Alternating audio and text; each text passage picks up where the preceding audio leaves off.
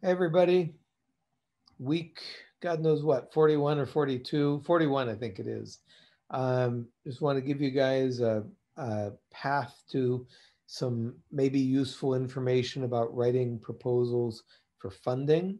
Again, these are requests that came from amongst you all, the trainees in this course. But I just want to give you guys some ideas and some possibilities, and I hope it'll be helpful. So I'm going to give you a very short and very boring little presentation, but throw out some ideas of some funding agencies on a global scale, and then some links to some advice about preparing the actual proposals. Okay, so again, this is going to be short, no illustrations, no nothing, just intended to give you guys some ideas you might not have had. Now, obviously, the first thing you need to think about as far as getting funding for your work is to consider your context. What is your national or state science foundation offering as far as funding opportunities?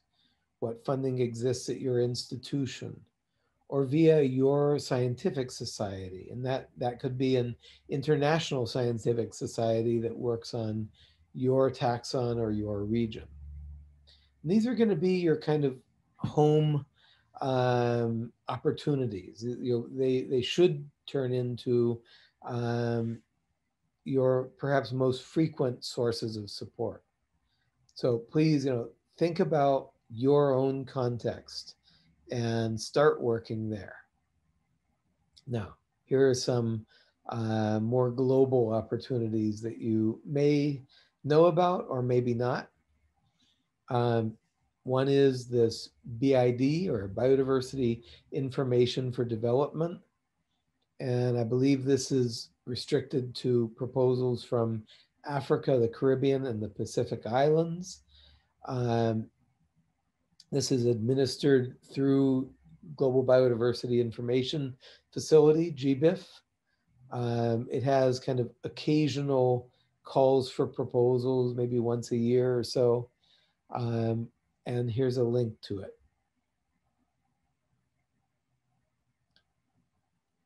Another one is the JRS Biodiversity Foundation. JRS funded the biodiversity informatics training curriculum for now 2 rounds of courses and such. So in some sense, this course is being brought to you by JRS. Um, JRS, for better or for worse, restricts its funding activities to East African countries, 8 countries in particular. And they tend to have fairly restrictive calls like pollinators or freshwater biodiversity. And I guess I feel that sometimes that's overly restrictive. But JRS is a good source of funding, certainly. The Rufford Foundation gives perhaps smaller sized grants for conservation work. And they do a really nice job of building continuity. So if they give you a grant and you do well with it, if you make good use of their money, then you're eligible for a next grant and then another. And so it really builds kind of experience with granting and with reporting and with publishing, kind of by an incentive system. So a really interesting model there. National Geographic Society, these are moderate sized grants depending on the opportunity.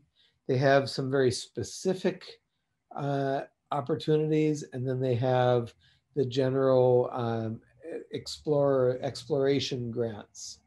And my understanding is they're very focused on seeing developing world researchers approach them directly for funding rather than the funding request being kind of mediated through a developed world researcher. And then there's USAID, which is the US's outreach and kind of global support arm. I mean, the old joke is that the only thing worse than not getting your USAID grant would be getting your USAID grant, because the reporting is quite onerous, but there's a lot of money. And you kind of have to search around for the right opportunity. But these are complicated grants. So it is what it is, and see what you think of it. So those are just some ideas for global funding sources. And you may know of others, and feel free to post them on the Facebook page for this course. But then also, once you are ready to write your proposal, be it to one of those that I just showed you, or to a something specific to your context, then you need to write an effective proposal. And so at this link, you can have access to some advice about how to prepare proposals and how to structure them and things like that. It's a little old,